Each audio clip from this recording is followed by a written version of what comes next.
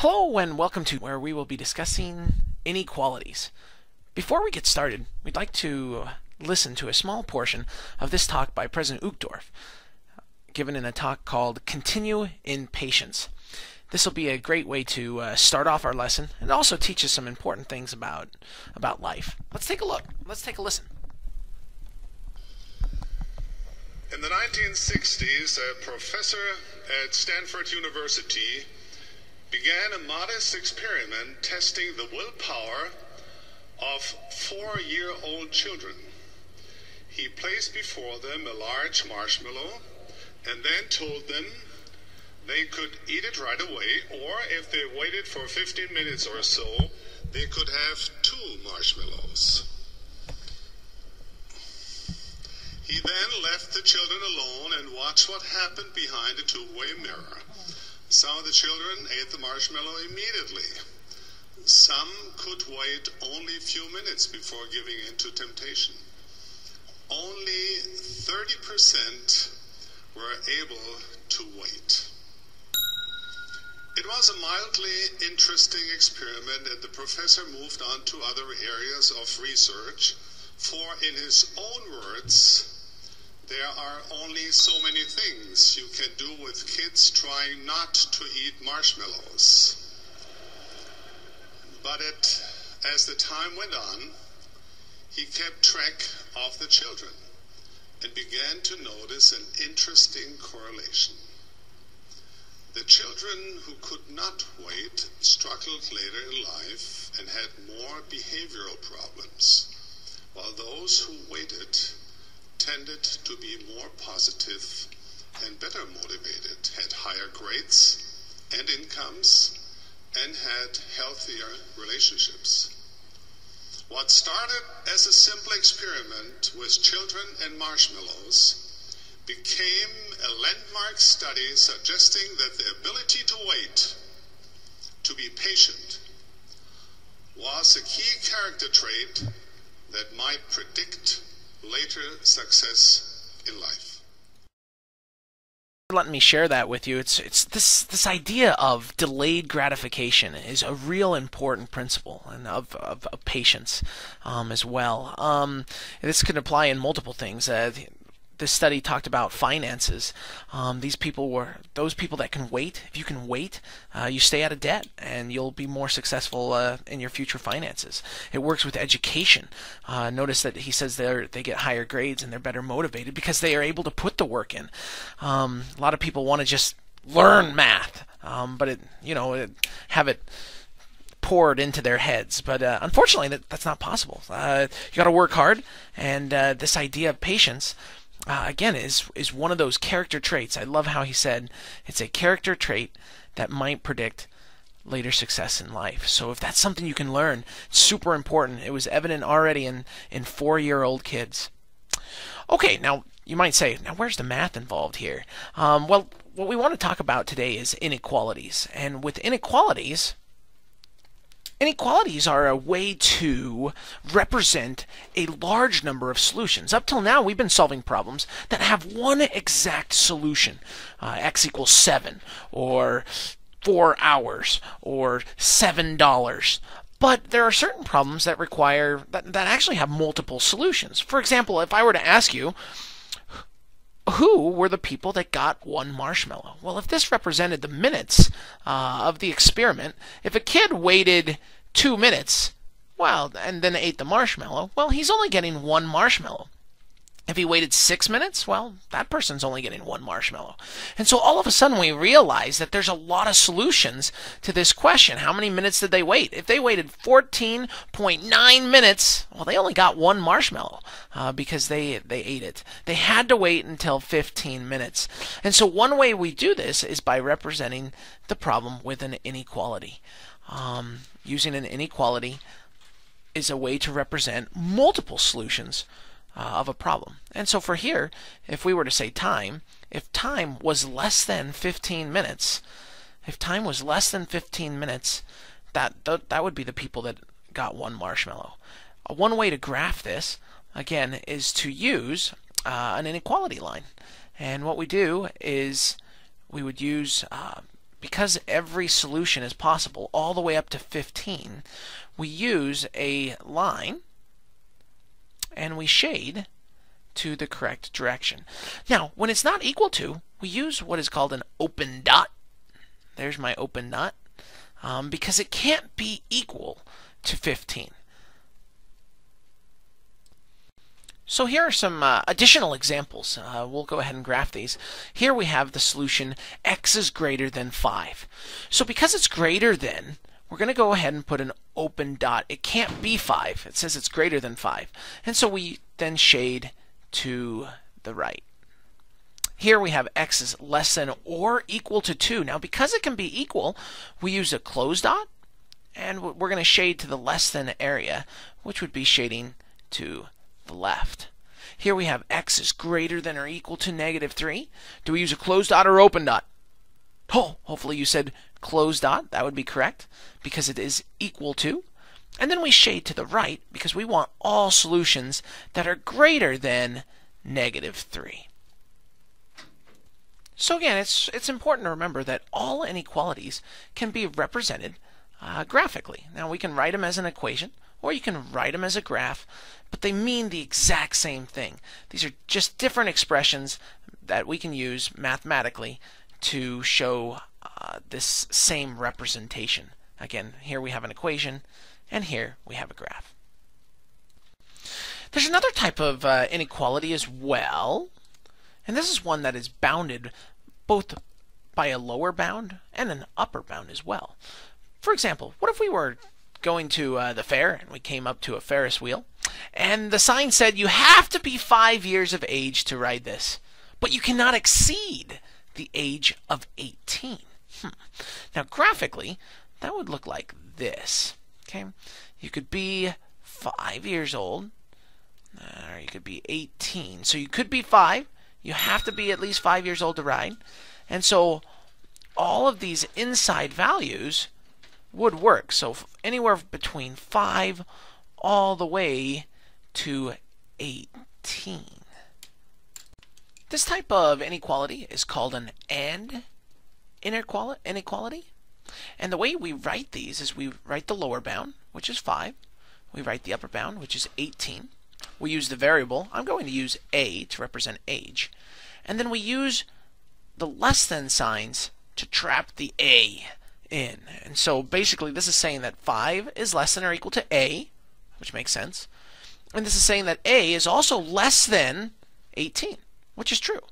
A is greater than 5 and less than 18. And so that is the way we write the inequality for this Ferris wheel age problem.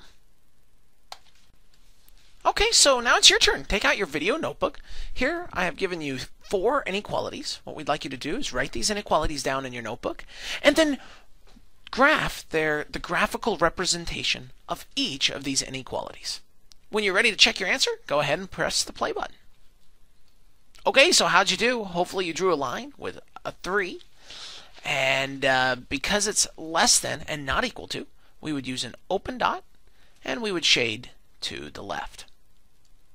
Okay, for this next one, we would draw a line. We'd go ahead and graph the number 4. Did you use an open dot or a closed dot here? Hopefully you use a closed dot because it can equal 4. Because it's equal to, it can equal 4. And we shade to the right. Okay, great. Next thing is an AND inequality where we're going to need to put -2 and 5. Somewhere in here is 0. And if you went ahead and wrote them all out, that's fine. You don't have to. But notice that we would put a lower bound at -2, an upper bound at 5, and we would graph the values in between. Last of all is this one here. X is less than or equal to 0. So here's 0. We would put a closed dot at 0 because it's equal to, and shade to the left. A couple other things we want to remember is that all inequalities can be flipped. So if I had x is greater than 5, we can flip these inequalities to make it 5 is less than x. But remember that when you flip inequalities, you have to flip the sign. So notice on this one, we had x is greater than 5. I've switched the 5 and the x. They went to different places. And then I changed the sign, the direction of the inequality. Here's another one. What if I had 7 is greater than or equal to t? So to flip that one, we would switch the t and the 7 and their locations. And then remember to flip the inequality. So all inequalities can be flipped. Okay, so we can also work with inequalities and work for solving for variables. The rules are exactly the same for regular equations. We're going to use the law of opposition to solve. So let's review that. For this problem here, we would subtract 1 to both sides, leaving us with 3x equals 7 minus 1, which is 6. We then undo the multiplication by dividing both sides by 3, and we get x equals 2. Now when dealing with inequalities, we do exactly the same thing. We minus the 1 to both sides. Whatever you do to one side, you've got to do to the other, and then we divide by 3, giving us x is less than 2. And so solving for equalities and inequalities is the same, except for one big thing. So the big difference between equalities and inequalities when we solve for a variable is that, and this is a big warning sign, warning, warning, you must flip the inequality when multiplying or dividing by a negative. Let me show you why. If I were to give you 3 is less than 5, you would all agree with me that 3 is less than 5. Well, one of the things that we said we can do when dealing with equalities is that we can multiply both sides by a number. For example, I'm going to multiply both sides of this equality by -1. When doing that, I get -3 equals -3. That's fine. There's no issue there. But look at this. If I were to multiply the inequality, both sides, by -1, I'd get -3 is less than -5. But that's not correct. -3 is not less than -5. In fact, -5 is less than -3. So this is an issue.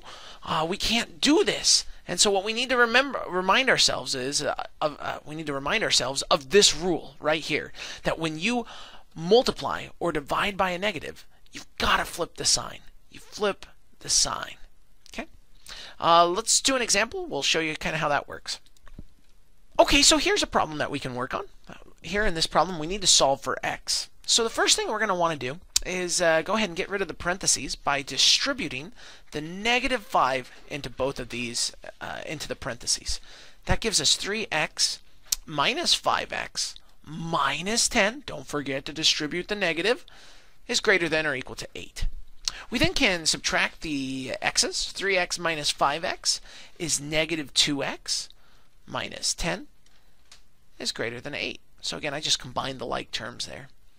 Now we need to get rid of -10. To undo a -10, we apply the law of opposites and add 10 to both sides, leaving us with -2x is greater than 18. Now the last step here then is to divide by -2. However, big warning sign should flash. Whoop, whoop. Warning, remember, when we multiply or divide by a negative number, you've got to flip the sign. So our final answer then is x is less than, I switch the sign, 18 divided by -2 is -9. And of course, if you were asked to, you could graph this solution by putting -9. We would use an open dot because it's not equal to, and we go the direction that it's pointing. It's less than, so we shade to the less than. Okay, so it's your turn. Take out your video notebook. Here's 2 problems to work on with inequalities. Solve the inequalities. And then go ahead and press the play button when you're ready to resume to check your answer. Okay, let's get going. 5x minus 7x. We combine the like terms. 5x's minus 7x's leaves us with -2x's. Plus 8 is less than 10. We're going to go ahead and subtract 8 to both sides. I'm left with -2x.